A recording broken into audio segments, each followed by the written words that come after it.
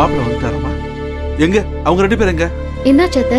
வளர் கேஸ வாபஸ் வாங்கினத police accept பண்ணிட்டாங்களா? சொல்லுமா.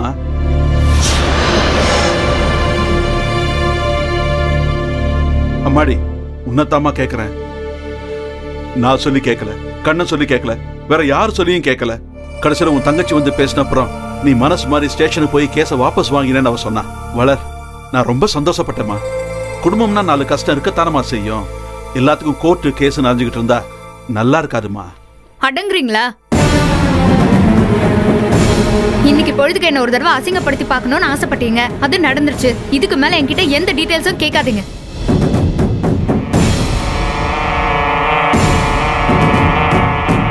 என்ன சொல்ற வளர்? ஆகாஷ ரிலீஸ் பண்ண மாட்டேன்னு சொல்லிட்டாங்களா? வாயில ஏதாவது வந்துருண்டி. ஏன்டி இப்படி என் வயிற்றுல கொட்டிக்கிறதுக்குனே வாசல்ல வந்து நின்னுகிட்டு இருக்க? அத்தை, தேவையில்லாம வார்த்தையை விடாதீங்க. என்ன நடந்ததுன்னு கேட்டதுக்கு இப்ப வரைக்கும் பதில் சொல்லல. இதுக்கு மேல என்ன நடக்கணும்? எங்க அப்பா அவ்வளவு தூரம் சொன்னதுனால என் தங்கச்சி என் கைய புடிச்சு கெஞ்சினாங்கிறதுக்காக என் தன்மானத்தை விட்டு கொடுத்து ஸ்டேஷனுக்கு போய் ஆகாஷ வெளியே எடுக்கலான்னு போனா இவ புருஷாங்க என்ன கூத்தடிச்சான் தெரியுமா? ஏய், அவன் இவன்னு சொன்ன பல்ல பேத்துமே ராஸ்கல். ஏய், பேசுவேண்டி. இதுவும் பேசுவேன், இதுக்கு மேலயும் பேசுவேன். இல்ல நான் தெரியாம தான் கேக்குறேன். ஆகாஷ்க்கு நான் பொண்டாட்டியா இல்ல உன் புருஷன் பொண்டாட்டியா? அருவருப்பா இருக்குப்பா. கேஸ வாபஸ் வாங்குறதுக்கு தான் நான் ஸ்டேஷனுக்கு போனேன். வேணா அத்தைய கேட்டு பாருங்க. எனக்கே ஆச்சரியமா தானே இருந்துச்சு. அவன் பண்ண அநியாயத்துக்கு உள்ள தள்ளி 6 மாசமாவது அவனை கதற விடலான்னு நான் நினைச்சேன். அதுக்குள்ள ஒரே நாள்ல வளர் மனசு மாறி கேஸ வாபஸ் வாங்குறேன்னு சொல்றாளேன்னு திரும்ப 2-3 தடவை பேசி பார்த்தேன். எங்க அப்பா சொல்லிருக்காரு, அதை என்னால கேட்காம இருக்க முடியாது அப்படின்னு என் வாய் அடிச்சிட்டா. ஆனா அந்த ஸ்டேஷன்ல உட்காந்துக்கிட்டு இந்த கண்ணன் பையன் என்னமா டிராமா பண்றா தெரியுமா? அவன் அந்த ஆகாஷ சக்கையா ஏமாத்திட்டு இருக்கானே. தூண்டி விட்டு இவளுக்கு எதிராக வாய்க்கு வந்ததெல்லாம் பேச வச்சிருக்கான். இல்ல, மாமா அப்படியெல்லாம் பண்ணாது. எனக்கு மாமாவை பத்தி நல்லா தெரியும். ஆகாஷ வெளியே எடுக்கிறதுக்காக தான் மாமா ஸ்டேஷன் வரைக்கும் போயிருக்காரு. அதுதாண்டி பிரச்சனை. சமரசம் பேசி வெளியே கூட்டிட்டு வந்து நானும் அவரும் சேர்ந்து வாழணுங்கிறது என் அப்பாவோட ஆசை. ஆனா தன்னோட லாயரை வச்சு வெளியே எடுத்து நிரந்தரமா நானும் அவரும் பிரியணுங்கிறது உன் புருஷனோட ஆசை. இவ்வளவு எவ்வளவு தாங்க பணிஞ்சு போவா? நடந்ததெல்லாம் மறந்துருவோம், கேஸ வாபஸ் வாங்கிக்கிறேன், வீட்டுக்கு வந்து சேருங்கன்னு பக்குவமா தான் பேசுனா. ஆனா அவங்க சித்தி அதுக்கு இடமே கொடுக்கல. நீ என் பிள்ளைய கொண்டு வந்து உள்ள தள்ளிட்டல, நான் எப்படி வெளியில கொண்டு வரேன் பாருன்னு சவால் பேசுறா. ஐயோ பைய.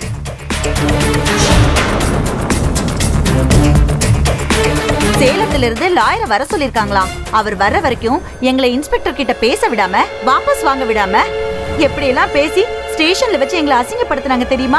அத்தனையும் செஞ்சுட்டான்னு. இனி எந்த காலத்திலயும் ஆகாஷம் வளரும் ஒண்ணு சேர போறது இல்ல. அதுதான் நெட் ரிசல்ட். போதுமாப்பா, எதையும் நான் சொல்லல, கூட வந்தவங்க சொல்றாங்க, பக்கத்துல இருந்து வேடிக்கை பார்த்தவங்க சொல்றாங்க. இப்பவும் சொல்றேன், இவங்க மேல தேவையில்லாம அநியாயமா நான் குறை சொல்றதே கிடையாது. மனசு பூரா வெனைய வச்சுக்கிட்டு வெளில நல்லவங்க மாதிரி வேஷம் போட்டுட்டு இருக்காங்க. இப்ப வரைக்கும் நீங்க தான் இது எல்லாத்தையும் நம்பிக்கிட்டு இருக்கீங்க.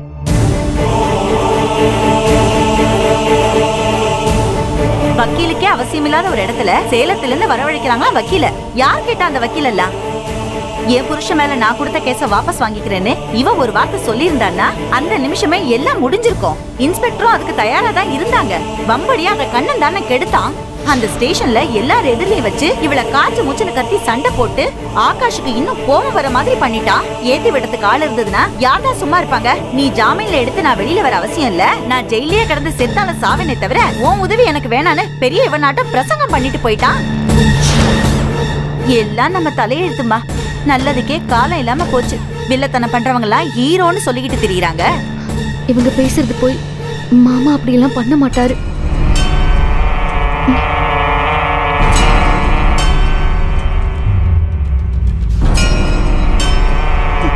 ஏன் சௌந்தர்யா வாய் மூடிட்டு பேசாம இருக்க? இப்ப சொல்லு, பதில் சொல்லு. என் பொண்ணு கேள்வி கேட்கறாள்.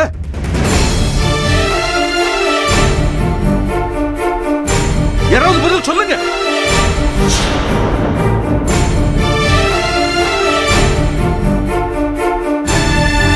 ஏன் இப்படி நடந்துக்கிறீங்க? எல்லாருமே சேர்ந்து மொத்தமா எங்களை பழி வாங்க பாக்குறீங்களா?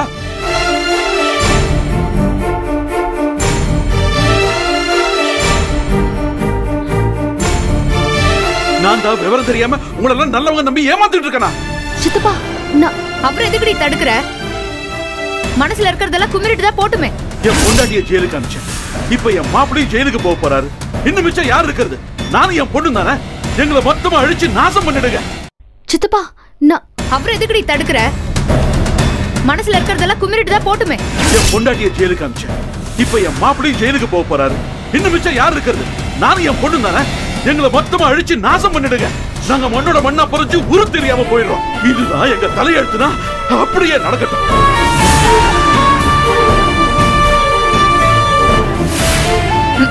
இவ்ளோ நடந்ததுக்கு அப்புறம் இப்பதான் புத்தி வரணும்னு இருக்கு என் அப்பாக்கு.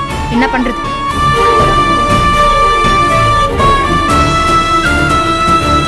கடவுளே, இந்த வீட்ல என்ன நடக்குது? இவ்ளோ காலமா நீங்க நாங்கன்னு கனவுல கூட பிரிச்சு பேசாத சித்தப்பா இப்ப ஏன் குடும்பம்னு தள்ளி நின்னு பேசுறாருன்னா இதுக்கு யாரு காரணம்? அநியாயமா ஒரு நல்ல மனுஷன் மனசுல விஷத்தை கலக்குறாளே. நான் என்ன பண்ணுவேன்? எப்படி இது சரி பண்ணுவேன்? ஒன்னும் புரியலையே.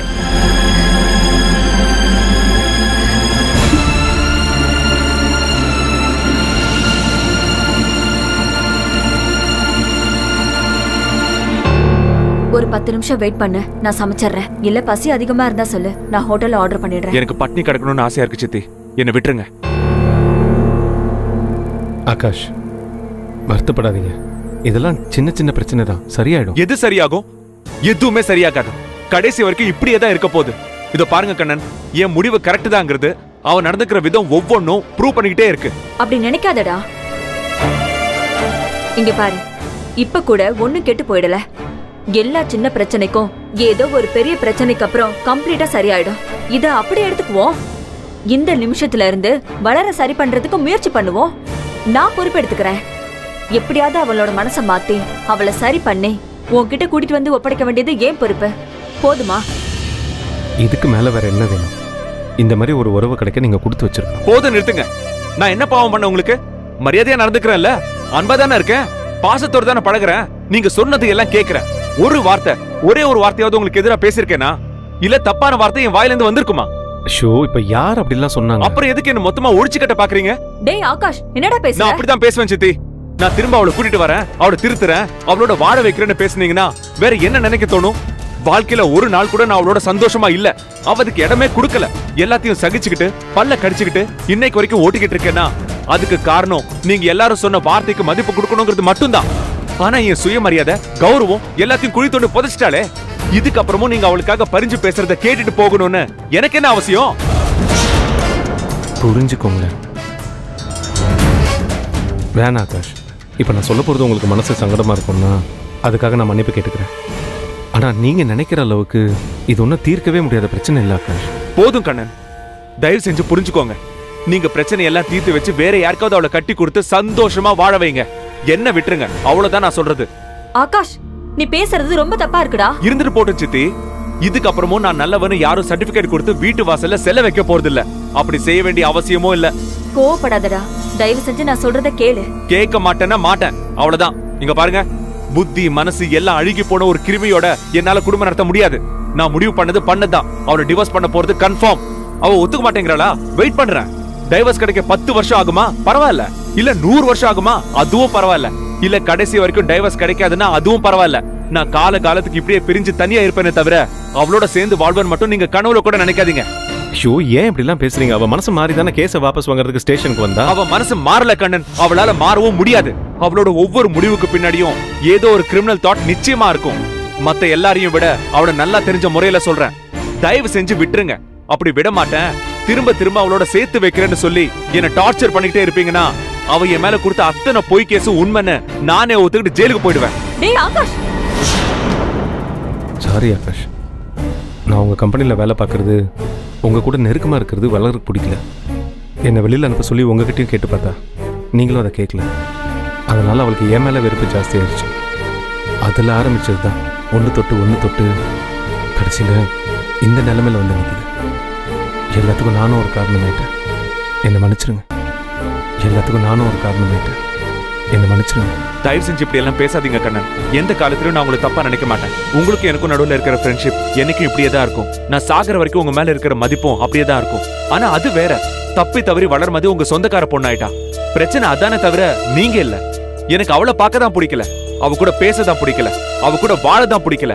அவளை எனக்கு பிடிக்கலங்கிறதுக்காக நீங்க எனக்கு வேண்டாதவர் ஆயிட மாட்டீங்க. சௌந்தர்யா வேண்டாதவள் ஆயிட மாட்டா. பிடிக்கலன்னு ஒத்த வார்த்தையில் நகர்த்தி வைக்கிற உறவு இது. இதை பாருங்க, நாளைக்கு நம்ம கம்பெனியில் வேலை செய்கிறவரோட வீட்டுக்கு கிரகப்பிரவேசம். புருஷனும் பொண்டாட்டியும் ஒன்றா சந்தோஷமாக போவீங்களா, இல்லை அதை விட்டு ஒருத்தர் மூஞ்சி தூக்கி வச்சுட்டு போகணும்? அது அவ்வளோ நல்லவா இருக்கும். புருஷன் பொண்டாட்டியா தான் சேர்ந்து போகணும்னா நான் அந்த கிரகப்பிரவேசத்துக்கு போகாம இருப்பேன். அவ்வளவுதானே? விட்டுருங்க கண்ணன், இனி இது சேராது.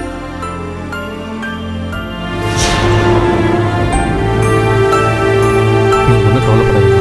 அவர் கொஞ்சம் கோவமாக இருக்காரு. கோவம் தீர்ற வரைக்கும் அவர் இப்படி தான் ஏதாச்சும் ஒன்று பேசிகிட்டு இருப்பார்.